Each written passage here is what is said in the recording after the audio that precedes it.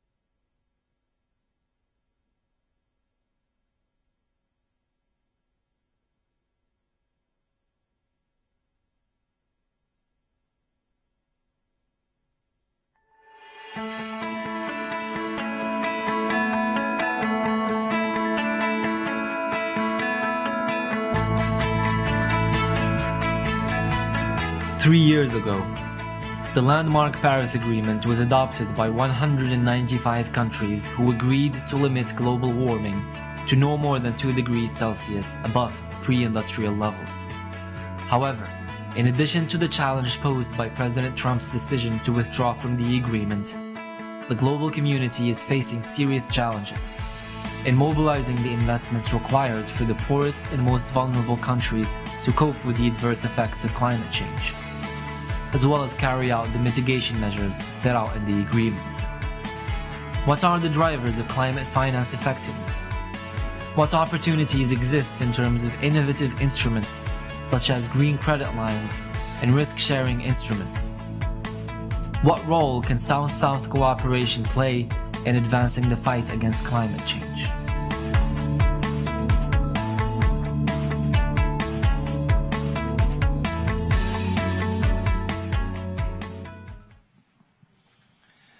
Ladies and gentlemen, please welcome back to the stage our moderator for this session, consultant and career broadcast journalist, UDUAK AMIMO. Thank you. Good morning, everyone. The room suggests that people are struggling to wake up and juggle late-night dinners and conversations with early morning attentiveness to important discussions. But thank you very much for being here. Thank you for making it. May I ask you to do us a favor? Could you please move forward for the sake of the camera so we don't expose our colleagues who might still be struggling to wake up? So just, you know, fill up the seats in front so that in terms of the video recording, we manage our public relations and reputation. as a convening of serious intellectuals who are able to burn the candle at both ends without suffering. Thank you. I appreciate that. Thank you very much.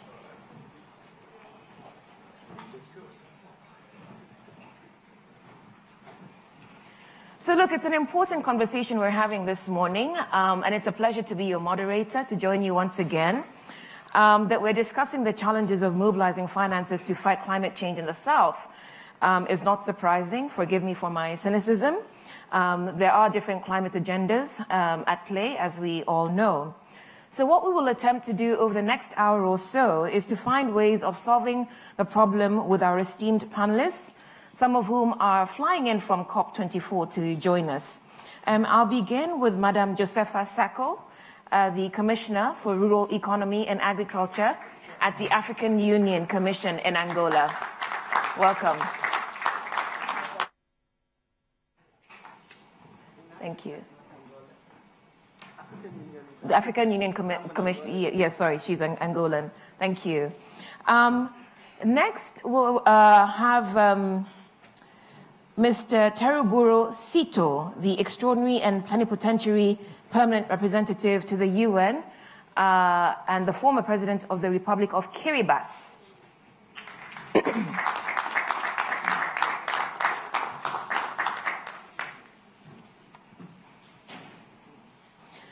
I will now call Mr. André Caillé, the board member at Junex in Canada,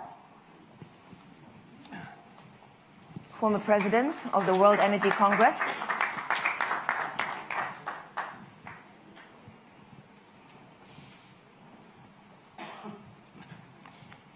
And completing the lineup of the panel, we have Andreas Kraemer, who's the founder and chairman of the Ecologic Institute based in Germany, among several other distinctions. Thank you. So I'd like to take your pulse this morning before we start. And I have a question for you. So please take out your phones and go to your AD Connect app. And the question for you is the Global South doing enough? And the question will be mounted on your screens. Is the Global South doing enough to mobilize finances to address climate change? And you have 15 seconds to vote. Is the Global South doing enough to mobilize finances to address climate change? Yes or no?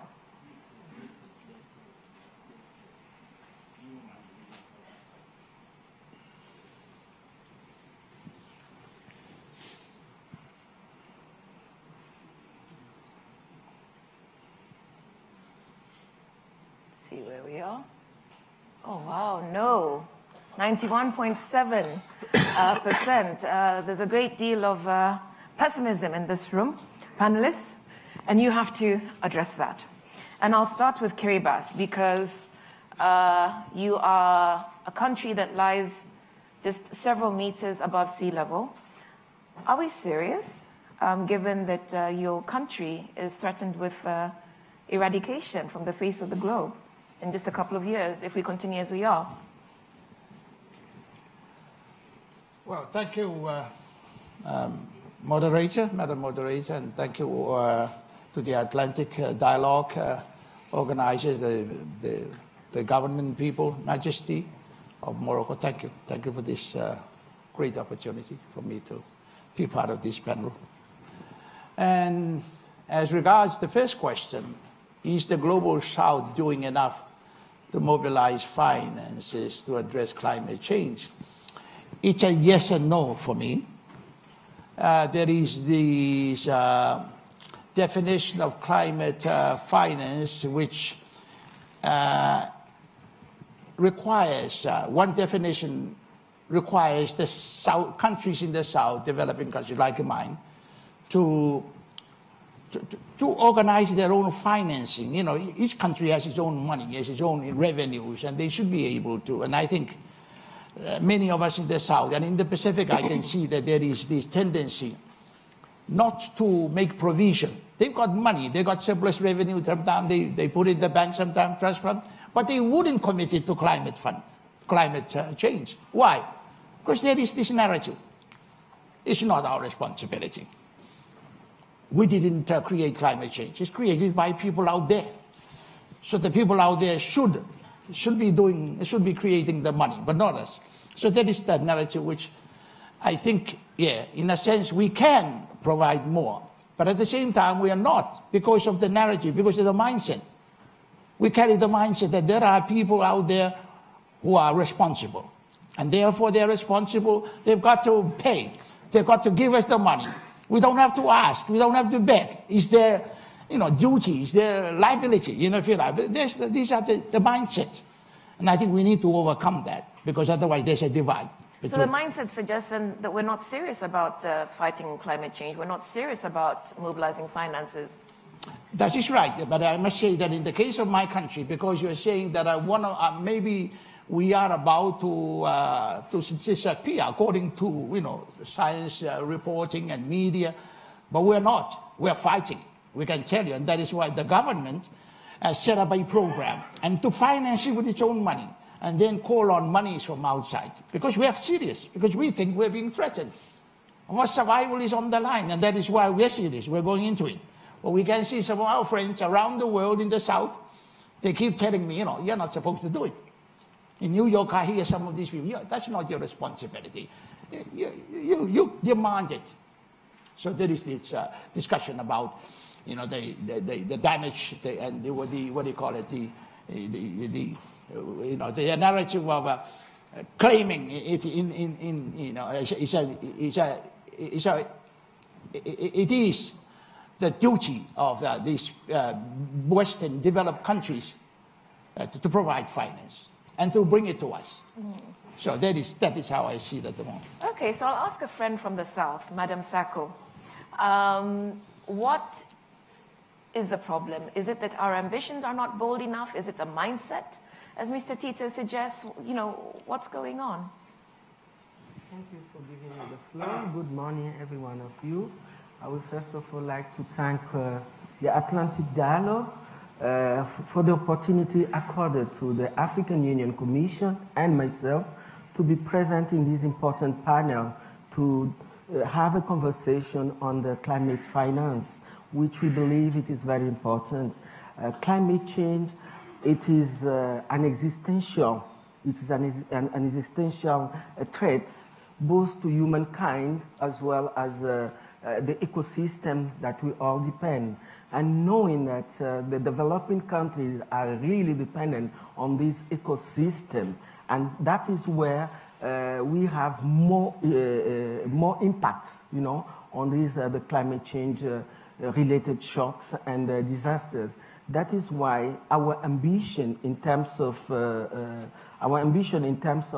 compliance of the Paris Agreement, it's very bold. We have Africa had 84 countries that signed and ratified the Paris Agreement. What we want today is to implement the Paris Agreement. Paris Agreement was adopted in 2015. I'm just coming from Katowice, and all of us were saying 3 years after, what is happening? And we know that climate change is really an issue. The intensity of the disasters are really very current now, so we need to make action if we really want to mitigate the effect of climate change.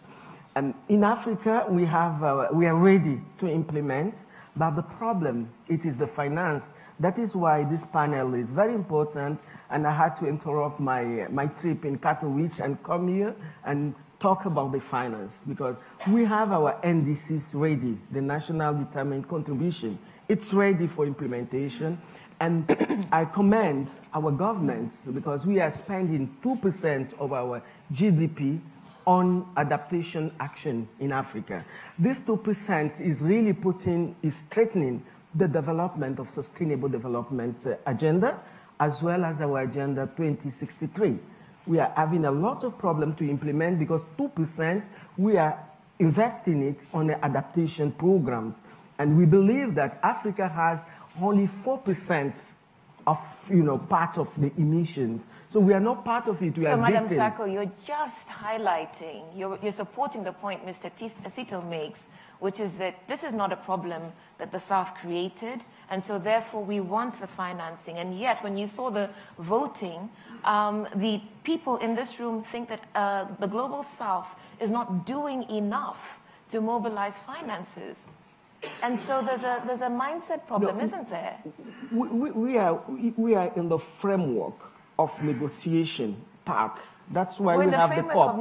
And during the COP, we are just telling, our partners from the northern part, from the western part, to comply with their obligation. We were in Paris. They committed themselves, to raise about $100 billion before 2020. And, we're just telling them to comply with it because they are responsible for the total emission, the global emission.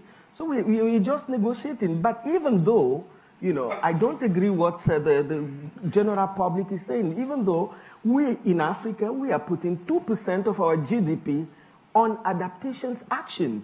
So I commend, we are really conscious that we need to do something. We have 48 countries that ratify, the Paris Agreement. We even have the African Initiative, African Adaptation Initiative, and Morocco is really making the leadership with African agriculture adaptation, because the Paris Agreement did not take into account the issue of agriculture. And we know that agriculture is the main sector concerned about the degradation of climate change. So it's really impacted. That's why we're really working. And in Morocco, during the COP 20, here in Marrakech, during COP 2022, we Africans, we created 3 climate commissions. So we have the commission for the Sahel, because of the land degradation in the Sahel. We have the commission of the Congo Basin to preserve the second most important reserve on the globe, the Congo Basin. And we have the island state, commission. Those commissions, we are trying to institutionalize the commission and operationalize in order to comply on our own part of preserving the planet for the future generation. Okay. Audience, I'd just like to point out that you can use your AD Connect to send questions while the conversation is ongoing, even as I come back to you to solicit your opinions on other matters. I'll come to you, Andreas, because Madam Sacko mentioned a couple of figures. Can you give us an overview of where we are in terms of climate financing, the funds available, and what's going to the South, to the best of your ability? To the best of my ability in a short moment. Now, the one thing I think is important to recognize is that Madame Sacko was talking about adaptation. In the North, most of the idea of what we need to finance is a restructuring, a transformation of the energy system, of the transport system. It's a different objective. It's the objective of mitigation, and we need to do both. We need to mitigate and we need to adapt. If we just do adaptation and still pump oil out of the ground and burn it, then there is no point in spending the money on adaptation. We need to stop the burning of fossil fuel. The funds available at the moment, 2017 was just under $500 billion that were made available in the large envelope of climate finance. I guess that this year it will be a little bit higher. It tends to go up over time, even though with crises and with changing commitments, it can go up and down a little bit. The money is not sufficient at the moment, but this is in large part because the climate finance has to work against the vested interests of the fossil industry, of the institutional inertia that exists in so many countries that simply can't break the path dependency of their energy systems, and they have to work against the perverse subsidies and privileges that these energies still enjoy. So a lot of the, not a lot, but a large part of the climate finance is actually in order to subsidize, to support the flow of money into climate adaptation, but also into mitigation. that is unnecessarily difficult because of regulatory constraints, but also because of all the privileges and the mindset that people have still favoring fossil energy. Just to put a very strong point on that, in most parts of the world today, it is cheaper to build onshore wind turbines and connect them to the grid and supply wind power into the grid. It's cheaper to do that than to keep existing coal-fired power plants running. But that has not sunk in. So, thank you, and hopefully it sinks into this room. You talk about the amount of funds available. We know that there are several funds, but we hear that there are problems with absorption. We hear that there are problems with even managing the funds. I think the Green Climate Fund is in a bit of crisis, and that was the premier vehicle. So if we're talking about mobilizing finances for the South, and we can't even administer those finances, should we even be having this conversation? We should enlarge the conversation, because climate finance, the finance is not the problem. We have negative interest rates in large parts of the world. There is more finance floating around than there are projects that could absorb them. That is a general phenomenon all over the world. It's particularly acute in some of the developing countries because you have legal uncertainty, there is political risk, there is difficulty in enforcing contracts. There are a number of obstacles, institutional obstacles, regulatory obstacles, that stop investors going into those countries. The risk is higher, and therefore the rewards, the profits that they're seeking is higher as well. This is nothing that is specific to climate finance. This is also true for development finance, for any type of foreign direct investment. Madam Sacko wants to intervene, but first, I'd like to hear from Mr. Caillé, because given your background, and you have a fairly interesting background, you've worked within the fossil fuels industry, but you've also been a steward of the environment. And so from where you sit, where are we going wrong? What is the problem? Because it seems to be a lot of political horse trading. The problem is, good morning, madam, and good morning to you all. I'm pleased to be here. The problem is that there's a lot of finance, climate finance, if you like to call it that way, that is present. The problem is it's not channeled fast enough, not to my point of view at least, fast enough to developing countries, especially developing countries in the southern part of Africa. Why is that so? Well, it's because we have difficulty at the global level to put our act together.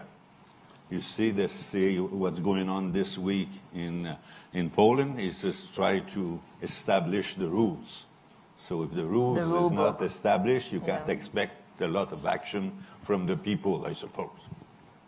Once we do that, and once this is done, I think you will see an acceleration. I hope at least you will see an acceleration, especially in the channeling of money, of finance, to the developing countries. You see, southern part of Africa is not responsible for the climate change. Their contribution to a global emission is a few percent only. But as for the consequences, they live most of the consequences, especially the people that live in rural, agricultural region. They need the funds to adapt, and the funds are not there yet. It has to be accelerated, very much accelerated. It's not the same thing for urban population of Africa, because there's the climate finance, of course, but there's also all kinds of multilateral activities and bilateral activity. China and the countries, USA and the countries. And climate change fight will not be something else. It's going to something else, something that will come outside the actual political equilibrium. It's going to have to live with that, like every other human activities. And you're going to see a lot, I think, of these bilateral funding. I hope these go, and it's not looking like they will, goes to the people that need the remediation measure. It's much easier for capital, especially for private capital, to invest in urban cities and in urban areas because the projects are sizable and because they are very much less risky. They're not harmed by the complicated logistic you will find in rural region of Africa. And by the way, I swear also, it's the case in Latin America, and it's the case also in Asia. So, it remains to, I'm optimistic. I think these issue will be resolved and that we will get on with the investment that are needed, not only where the money is raised, but also where the remediation measures are so much needed. Okay, so there was a significant level of pessimism in this room about whether the South is doing enough to mobilize finances to fight climate change. And in your previous life, as president of the World Energy Congress, you commissioned some studies into the scenarios around climate financing. And your overarching conclusion was that it's a myth that we cannot fund both climate finance rather, but also provide ourselves with energy. Within the context of that work, what do you think the South could do? Because what I'm hearing from everyone here translates almost to sitting on hands. We didn't cause this problem. You know, we don't see why we need to go out and find the money. You owe us. And so if we were to shift that thinking and forge ahead, regardless of whether people meet their obligations or not, what would that look like? I think it's changing right now. In the Southern Hemisphere, it's changing. I see more and more governments more aware and more willing or feel more obliged because of the situation of the populations to take action. They will take action, but again, they will need finance from the financial communities. And I think this also will come sooner than people expect today, sooner than the pessimistic people do expect. But you know, when I was the chair of the World Energy Council, we were confronted with energy poverty. And energy poverty, of course, that's 15 years ago, energy poverty you find especially in the Southern Hemisphere. We have to say that we did not have much success correcting this. But I see a lot of positive with this environmental issue and the much more conscientious. People in the North are much more conscious that they are responsible, in fact, for the climate change. And energy poverty finally will be tackled, so will climate issues be tackled. And you will see remediation measure. We already see new technologies.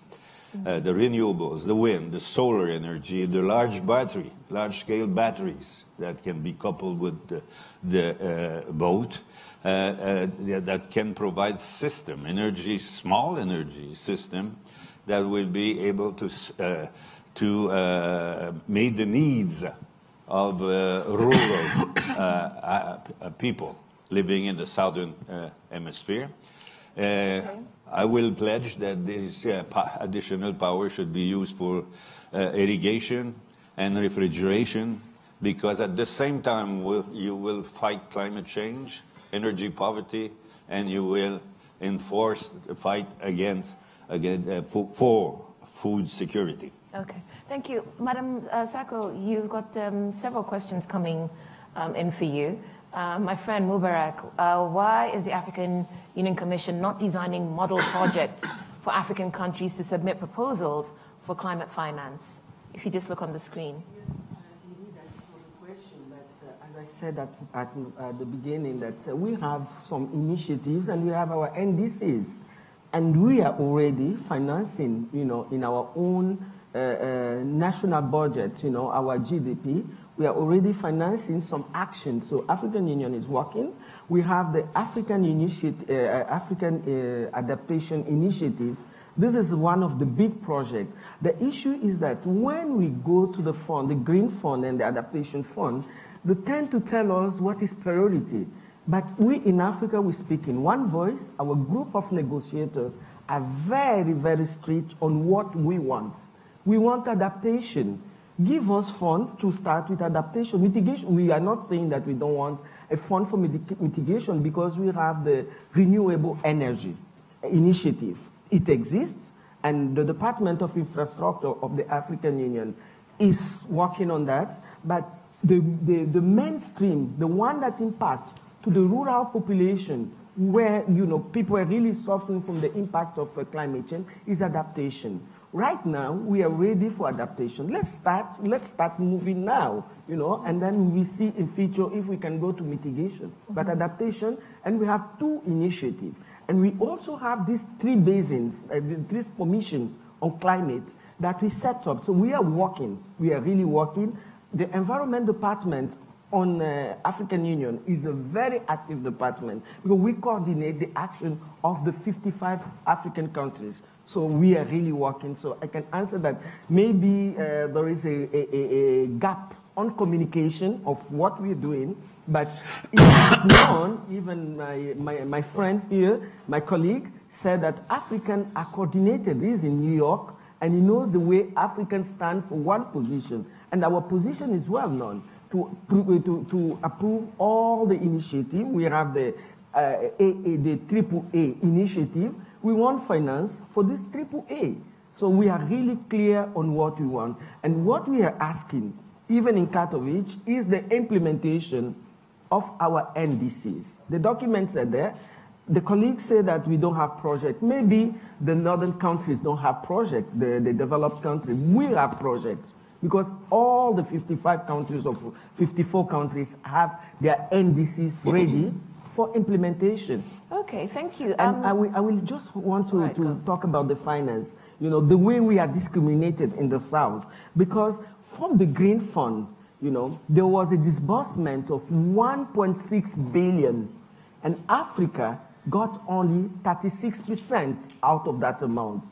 And we are 54, 55 countries in Africa. What should we have gotten? Yeah? What did we want? What should we have gotten? At least half of it, because we are the majority. We have the Adaptation Fund that was approved. And under the Adaptation Fund, Africa got only 32%. So saying that, we are not getting enough of these funds, and the fund maybe they are directed to the renewable energy, than mitigation, than adaptation. So there is this discrepancy in this, in this type of treatment. So we are just asking. It's a negotiation. We are not pleading. We are saying, okay, we agreed under the Paris Agreement. Now let us play our role. Let us do our part. Mm-hmm. We are doing our part. The northern country or the developed country should do their part too, so that we can say that Paris Agreement is not a dream, it's a reality. So you started to answer the question that was asked there, which is, don't you think that the Climate Fund constrains the development of the South? This was sent by an anonymous. You didn't put your name. I'm struggling to understand your question and whether you mean whether climate financing constrains the development of the South or whether you mean the Green Climate Fund. So if you could refine that question and send it so we can address it. But now I'd like to come to you because I see that there are people who want to ask questions, and I will give you the opportunity to ask questions in a minute. Given that you think that the Global South is not doing enough to mobilize funding, please take out your phones, go to AD Connect. And the question I'd like to ask you is this. What should countries in the Global South focus on, and that will be on your screens in a minute, what should countries in the Global South focus on as they seek out financing for climate change? If we could have the question on the screens. the word cloud question, which is, what should countries in the global south focus on unless the app is not with us? Could you let me know? Okay, thank you. What should countries in the global south focus on as they seek out financing for climate change? And so just key in your ideas, you know, issues, words, you know, what are we missing? Adaptation?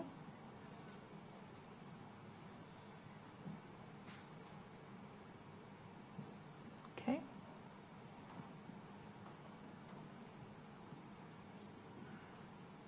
Wow, adaptation. Adaptation? Okay, water, investment, good projects, bankable, bilateral agreements, projects, collectivism, water, mitigation.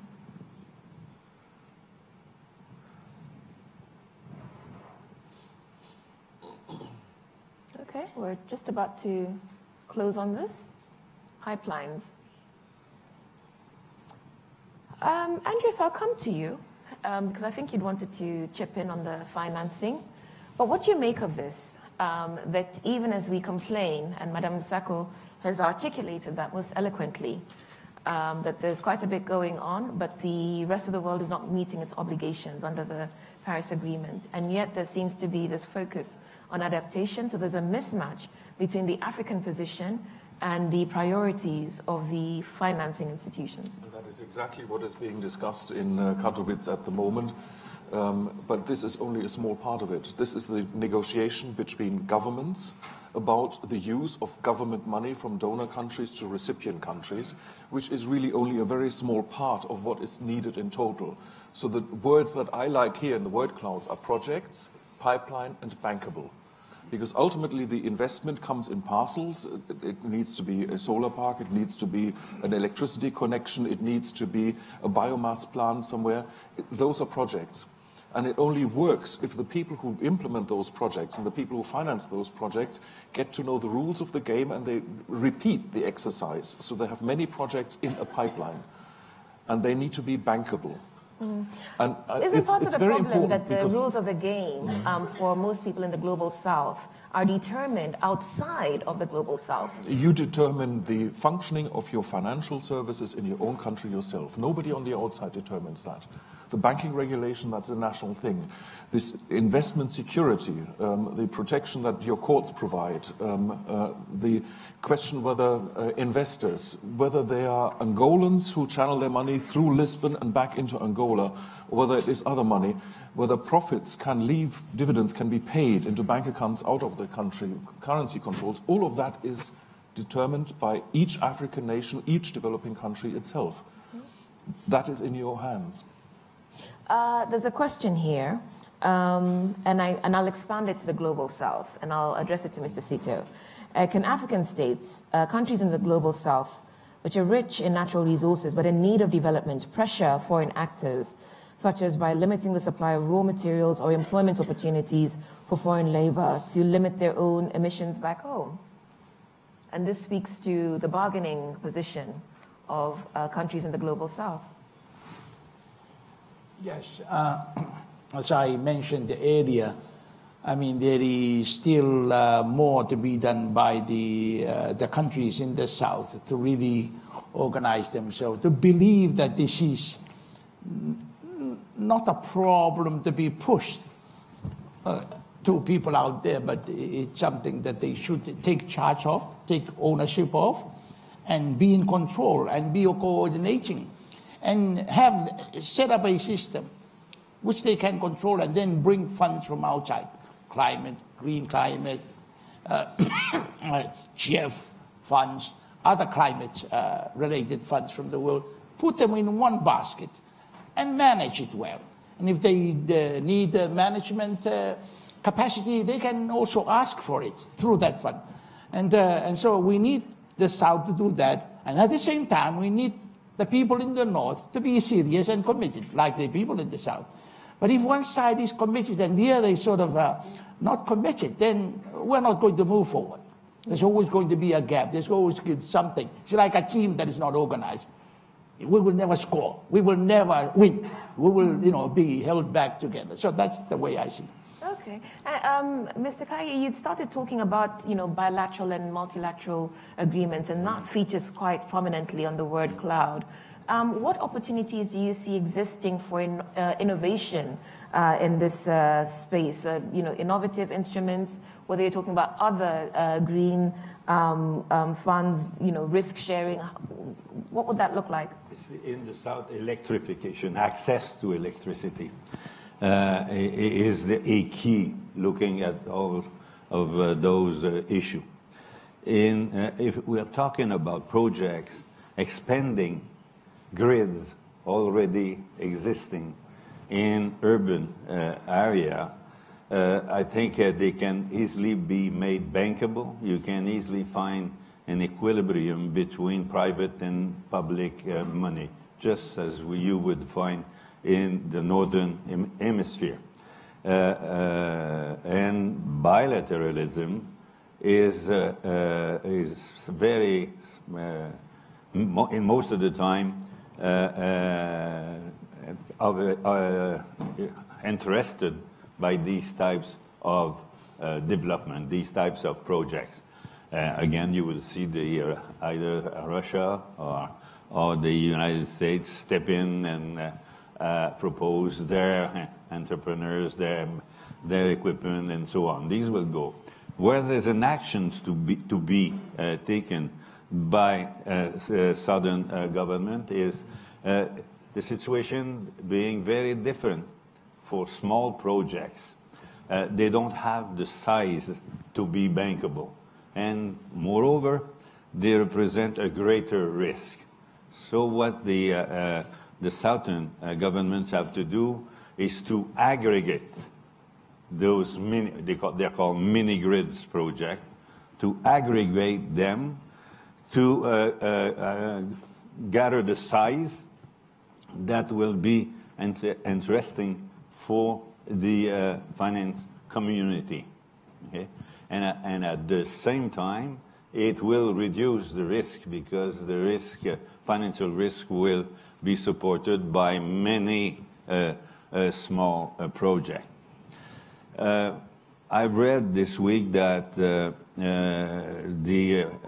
promoters of these small mini-grids projects are prepared to make room for local communities in the equity of the project. This is very important, I think. It would be a very big plus, because the small people living in small community will be able to take ownership for the project. And this also is very, very important, because it will reduce the risk and therefore attracts the financial community. Okay, thank you. I'd like to open up the floor to questions. So if you've got questions, we've got people with microphones. Okay, so the gentleman, can I just check, are there any emerging leaders in this room? Thank you. Not at the moment, it's too early. Okay. It's working? Yes. Well, my name is Daniel Naon. I would like to give you the point of view of a scientific person. Please make it as brief as you can. But it's easier for me to speak in French. Okay. I'm sorry. Go ahead. Je suis un géochimiste des sols. Et j'ai été président du CIRAD et j'ai été directeur général de la recherche et de la technologie en France. Il y a 4 remarques que je voudrais faire. La première, c'est que, vous le savez, l'Arctique n'est là que depuis 2,5 millions d'années et que nous avons déjà connu des réchauffements naturels, bien sûr. Il y a depuis 3500 ans un réchauffement naturel, un fond de réchauffement naturel qui a été considérablement exacerbé par l'action de l'homme. Il n'y a aucun doute là-dessus. Ce qu'on dit le moins souvent, c'est que quand, ça c'est ma deuxième remarque, si on a une augmentation maximale de 2 degrés Celsius, cela signifie que c'est une moyenne. Or, la molécule d'eau a ce qu'on appelle la chaleur latente de l'eau, fait qu'elle est tout à fait différente des continents. Quand l'été, vous êtes sur une plage et que vous allez vous baigner, vous courez sur le sable parce qu'il est brûlant. Ce qui veut dire que lorsqu'on... So, sir, I'll just interrupt you. What does your perspective have to do with climate financing in the South? What? What does your perspective... Je vais vous le dire. Okay, Je vais vous le dire. Parce que, ça veut dire que lorsque vous aurez un réchauffement global de 2 degrés Celsius, les terres auront réchauffé de 8 degrés Celsius. Ça veut dire que les grands enjeux financiers du réchauffement climatique seront l'agriculture et l'eau. Et que, c'est ma troisième remarque, il faudra nourrir la planète. Donc les financements sont à revoir en fonction de cela. Le troisième point, c'est que l'agriculture se dégrade à cause des bad practices et des misuses, et qu'on perd à peu près 10 à 20 millions de terres arables chaque année. Okay. Et il nous reste entre 600 et 900 millions d'hectares de terres arables. Thank you very much. Dernier truc. No, sorry. We have to give the microphone to other people. Thank you. No, sorry. J'ai un quatrième point qui est important pour vous montrer que le financement ne peut pas être conçu parce que le réchauffement n'est pas une fonction linéaire, madame. On ne sait pas quelles vont être les rétroactions. Je vous donne un genre de rétroaction. Rétroaction, si on fond toutes les glaces du pôle Nord, nous allons avoir des masses considérables d'eau froide et lourde qui vont aller au fond des océans et qui vont changer les courants. Nous ne sommes pas sûrs que le Gulf Stream restera là où il est. Ce qui veut dire que nous risquons d'avoir, dans l'Europe occidentale, des hivers excessivement froids. Voilà, madame, quelques exemples qui devraient aider à réfléchir sur le financement du réchauffement global. Thank you. But we are discussing climate financing in the South. So if we could ensure that we keep ourselves to the topic of the session. Thank you. There were questions on this end? Yes, thank you. So Mubarak is... Yes, but I'll come back to the question I just asked on the screen. For the African Union Commission, because now NEPAD is part of the AUC. It's no longer an agency. That's why more than just having policy document and position at the international arena, I think the African Union Commission should sometime develop practical things. That's why I was asking, because I'm from Senegal. We are not using climate finance for now. I think there is only one big project we are implementing, and it was not initiated by Senegal. So my proposal is if you can design model project, different sectors, and you share it with countries, I think this can accelerate the submission of project. Thank you. Thank you. Please pass the microphone to the front. Yes, I see you. Thank you. Before and we all have different roles. So what happened just now is good to give the moderator the chance to moderate the section. Having said that, while it's true that we contribute or are responsible for 4%, of emission globally, but let us not see it from that perspective. Let us see it as a responsibility from the South. Liberia, for instance, the world was not responsible for Ebola going to my country, but yet the world contributed, and today we are out of that. So when we see it from that perspective and know that as a global village, we will then be able to. But with respect to financing, there is capacity problem as it relates to the soft. So from that perspective, we can then, of course, plead with our colleagues from the West or from the North to be able to, who have more of opportunity to contribute more. Thank you. Thank you. Sorry, if you could pass the microphone to you. Thank you. Well, what I want to say is that Africa can also take its destiny in its own hands. I mean, look at Morocco under the leadership of King Mohammed VI, who has a real vision for the country. Morocco has a very small footprint, carbon footprint in the world, right?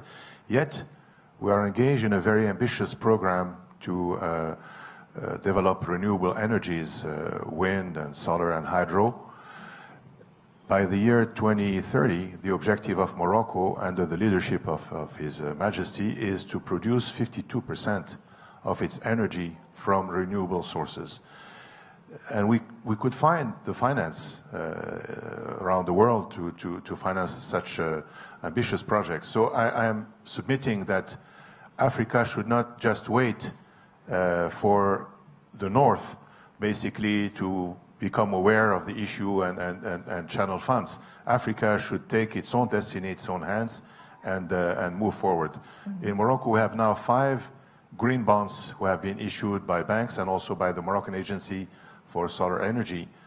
So we're also using innovative financing schemes to finance these projects. Mm-hmm. The same could be done for the rest of the continent. And we have launched during the COP22 the Marrakesh Pledge, which is a pledge by exchanges. I am myself the CEO of Casablanca Stock Exchange, and I'm also the president of the African Securities Exchanges Association. We launched the pledge, all exchanges in Africa and also regulators to promote green finance. So there are ongoing things on the continent to improve access to green finance. Thank you very much, sir. Yes.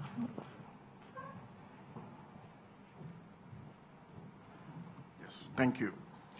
So it is true that countries in the South are also making efforts. A typical example is Nigeria, where we launched the green bonds this year, and it was very successful. And I believe that other countries in the South can as well emulate this. But the blame game will not stop. It looks like what is happening here is just what happens at the COP. The developing countries keep asking for adaptation, and which is very crucial. Our people are already being affected. They must adapt. We don't have the finance to help with adaptation totally. Even though Nigeria launched the green bonds, it's not enough, right? So, we don't need to be bringing up projects like the UN Red Plus, which is focused too much on mitigation. Okay. Adaptation is key. All right. So I'll say something. These have been interesting comments. I'll take a few more. Madam Sacko, most of them seem to be directed at Madam Sacko, who has to leave us to go to the airport. So I will encourage you to be as brief and to the point so that you can respond to the questions and not miss her flight. Thank you. Kardoudi, Institut marocain des relations internationales. Alors ma question est pour Monsieur Caillé. On sait tous que les États-Unis se sont retirés de l'accord de Paris. Je voudrais savoir quel impact cela peut avoir sur le financement du changement climatique. Merci. Thank you. And sir, you've had your hand up for a while. Can I just check? No more questions? Because this will be it for... Okay, thank you. Said Moulin, I'm heading the Moroccan Agency for Energy Efficiency. Thank you. We discussed about all the green financing. We manage in this country to attract green financing for big solar projects or wind projects. The key is how to manage to attract green financing for energy efficiency. Small projects. We are helping farmers to switch from diesel pump to solar pumps, for example. To have thousands of small projects, it's more difficult to attract green financing for those kind of projects, how we can develop some projects dedicated to that. Thank you. I think you answered that question, André. You talked about aggregation of smaller projects. Thank you for your questions. I will begin with André because there's a specific question for you around the impact of the U.S. withdrawal from the Paris Accord, and then we'll go to, yeah. Si vous permettez, je vais répondre en français à une question en français. Allez-y, merci. Alors, le retrait des États-Unis des ententes internationales a pour conséquence une contribution moins grande au niveau du Green Climate Fund, for instance. C'est évident qu'il y aura moins d'argent qui iront là-bas. Par ailleurs, je pense que les États-Unis n'ont pas mis le frein sur les ententes bilatérales. Pas plus que les Chinois n'ont mis le frein sur les ententes bilatérales, lesquelles Chinois n'avaient pas prévu une contribution non plus au Green Climate Fund. Alors, qu'est-ce que ça va faire? Quel est le résultat de cela? L'impact, ce sera que vous allez voir beaucoup plus facilement du financement pour des projets urbains. Encore une fois, parce qu'ils ont la taille, puis parce qu'ils représentent moins de risques. Alors, c'est assez facile pour que ce soit les États-Unis ou les Chinois d'intéresser des entreprises nationales à investir dans le Sud parce que c'est pour eux, ils vont voir ça comme une expansion des activités de leur industrie dans le domaine de l'énergie. Ça n'aura pas d'impact, je ne pense pas, en ce qui concerne la nature des sources énergétiques utilisées. Ce sera des renouvelables, mais ça va être en banlieue des grandes villes, en Afrique, en Asie, en Amérique du Sud. Il n'y a pas que du mauvais là-dedans, il n'y a pas que des choses mauvaises. C'est sûr que la pénétration de l'électricité dans les populations du Sud ira plus vite s'il y a des financements pour les projets urbains. Parce qu'à l'évidence, on rejoint beaucoup plus de personnes avec moins de financement. La conséquence négative, toutefois, c'est qu'il y aura moins de financement disponible pour les populations isolées, pour les populations rurales. Et c'est important non seulement parce que c'est quand même des populations grandes, mais c'est aussi important parce que c'est celles qui ont le plus besoin des mesures de correction, de remediation, comme ils disent en anglais, si vous voulez. Alors, ça voudra dire quoi? Ça voudra dire que pour compenser, le Fonds des Nations Unies devra surtout s'adresser aux projets ruraux. Parce que les projets urbains vont trouver du financement dans la dynamique géopolitique actuelle. Il ne faut pas oublier que toutes ces actions importantes à l'échelle de l'humanité en termes financiers vont devoir s'inscrire dans le système géopolitique existant. Et il faut aller chercher le mieux de ce système. Alors, moi, je ne dis pas que je suis contre les interventions des Chinois ou des Américains dans des ententes bilatérales. Je dis que les autres pays devront se concentrer sur ce qui va être délaissé de cette façon-là, c'est-à-dire ceux qui sont délaissés de cette façon-là, c'est-à-dire les gens qui habitent dans des zones rurales. Et puis, l'autre chose, c'est qu'il n'y a pas juste quelque chose de négatif ici. Je pense qu'une organisation comme les Nations Unies est plus susceptible de faire place aux communautés locales dans la propriété des projets et plus faire place également aux organisations nationales dans la propriété des projets, de sorte qu'il y aura appropriation. Excusez la longueur de ma réponse, Madame. Madame Sacko, there was a theme running in the questions and comments directed at you. And one of the themes that were prominent was that there are people and organizations and countries doing innovative things. We heard about the Moroccan example. And that serves as a model for South-South cooperation. Even within the AU itself, the Liberian ambassador talked about Ebola. The world mobilized, but it was the African Union that led the mobilization with volunteers and doctors from around the continent. So we do have existing models of South-South cooperation. Why is it that we are still stuck in this space of we only contribute 4%, we need you to meet your obligations? If other countries are not meeting their obligations, what can southern countries do on their own? Okay, and I think the point you made was taking control of the southern destiny, I think, is how you phrased it. Why is that such a challenge for us? In terms of the 4% responsibility of Africa, we are not making a problem on the continent. We assume it, we know that we are part of it, and we have to go forward, because when we look at the victims every other day in Africa, we need to do something. That is why I say that the African countries are investing 2% of their GDP on these actions. And why can't we scale up that investment? Well, 2% is a lot on the GDP, you know. Each country is investing at least 2% just for action concerning but that concerning that adaptation. Money coming from the north. Let me tell you something, because in some budgets, even agriculture, that is the big sector, has only 1.5% on the GDP. But here is 2%. It's a lot. This money, we could go through development issues than just rescue, you know, and the response to disasters. So we are doing something. We are not waiting. We are not waiting. We had Ebola, for instance. It's not a climate change, but we know we took action at the African Union position. What we are doing now with NEPAD, because NEPAD was mentioned here, we are trying to develop a framework, because we don't have a policy framework and strategy framework on climate change in Africa.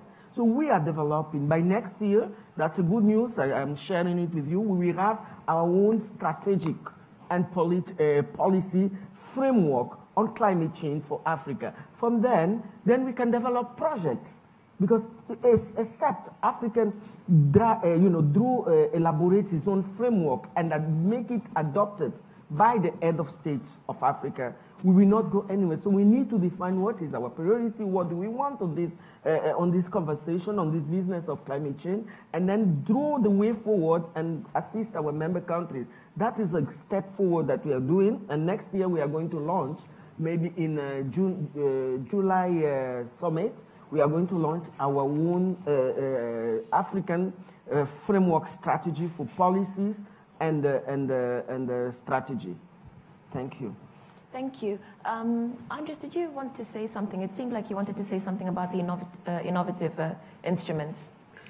Innovative instruments, innovation. First of all, I would like to highlight one point, and that is we've heard about agriculture, the importance, and adaptation, and adaptation comes in agriculture, comes in forestry, it comes in coastal zone management. All of this is indistinguishable from other development finance and other private investment in the own economy. At some point, when you talk about adaptation, you cannot distinguish between climate finance and development finance and general investment anymore. That is what makes the discussion about climate finance a little bit difficult, and the ring fencing, the climate finance subject, is one of the difficulties also for negotiators.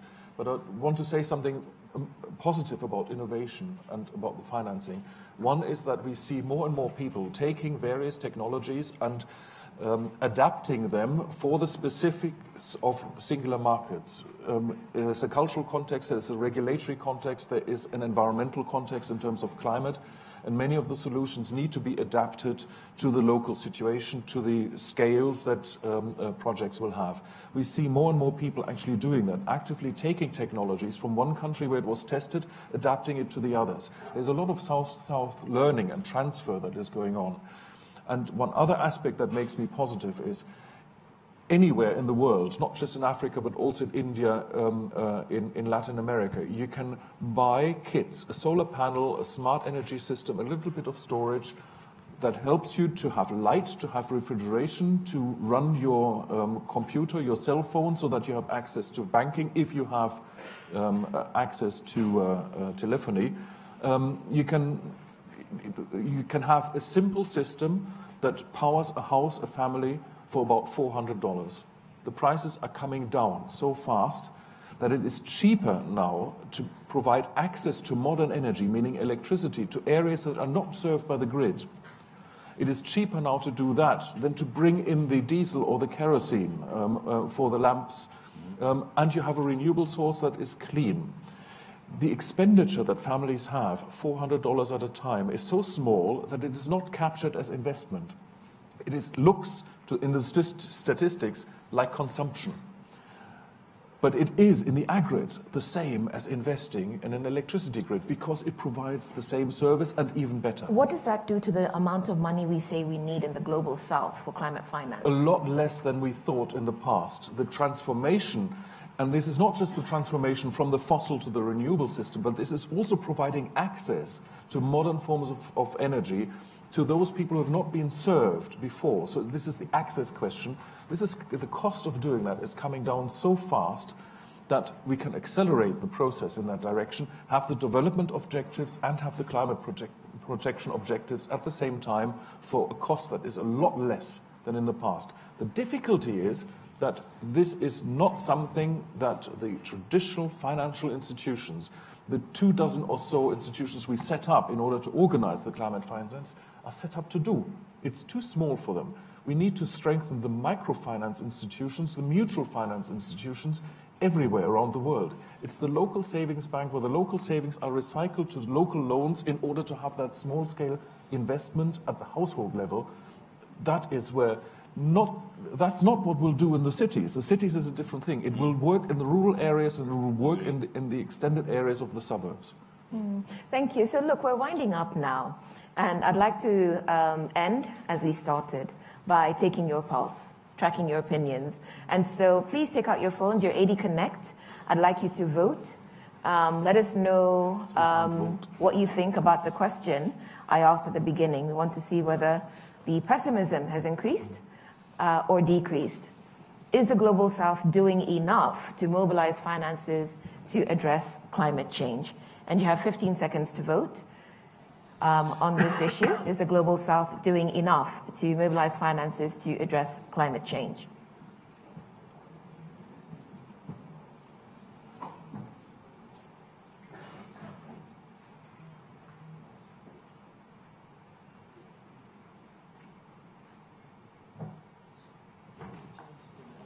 Let's see what that says. 91.7. Yeah, we convinced a few people. You convinced a few people. Madam Sacko, you have a lot of work to do. I'm happy I won the election. Yes, no, you haven't quite won. It's come down, but clearly there's still high levels of pessimism. And so as we wind up, and Andreas, you started to get into it, this point of innovation, microfinancing to service rural areas, people who have been left behind. If there was one thing we could do now in terms of addressing financing of climate change in the Global South, what would it be for you? For me, as I said, it would be strengthen the microfinance in order to enable more people who are at the margin to invest in those small things so that they can reach their development objective without harming the climate interest. Andreas? I would be to connect the different sources of financing. You have the green finance funds, you have the multilateral institutions, and then you have the bilaterals. They need to be connected, and we'll have so that we would have a much better performance, because we need microfinancement when we need a larger instrument as well. Mr. Tito. Yes, well, I believe that what has been said by my colleagues here about the need to target rural areas and people not having energy now to be able to have energy, affordable energy, I think that is good as a mitigation. But I think adaptation, I would agree with the many arguments. Adaptation is really the main issue now. So what's the one thing we should do as we go away to mobilize finances for the Global South? I think we need to work more as the South. There's got to be more, and learn from the example, like Morocco and others, who are talking here They are leading the way. We should be, connecting with these programs and learning from them, and be more, in charge. Take charge, like in Morocco is doing, and others in Africa. And I think we should all be doing that, and at the same time challenge the northern people in the north to do their part of the act, to be honest and to be committed as we believe we are. Madam Sacko. For us to have an efficient climate change finance, I think we need to be engaged on climate finance readiness, which is being supported by the Green Climate Fund as well as the Adaptation Fund. This mechanism is very important, the climate finance readiness. This is what is happening now, is the way forward for the mechanism. What do you mean by climate finance readiness? It is a mechanism that is set to have access to finance, and it's been supported by the two funds, both the climate fund, Green Climate Fund, and the Adaptation Fund. And the second one, I would like to really call upon all the participants on this panel to take the reports of 2018 on 1.5 degree, which serves to call our attention, to call us for action. Otherwise, the Paris Agreement will be a dream. And we don't want it to be a dream, because yesterday, people at 4 a.m., they're still negotiating the book rule of Katowice. If that one fails, we are going to fail. We have to take our destiny, which is not fair for all of us. Thank you. Thank you. Yes, go ahead. So look, we've come to the end of this conversation. I'd like to thank you for your kind attention. I'd also like to thank the panelists, because someone like Madam Sacko, various others flew in just for this. Thank you for your insights. You've been most generous with them. And we thank you also for just having the patience to bring us up to speed on where things stand. So we thank you very much for your time on this panel today. It's been an honor and a pleasure being your moderator. Thank you.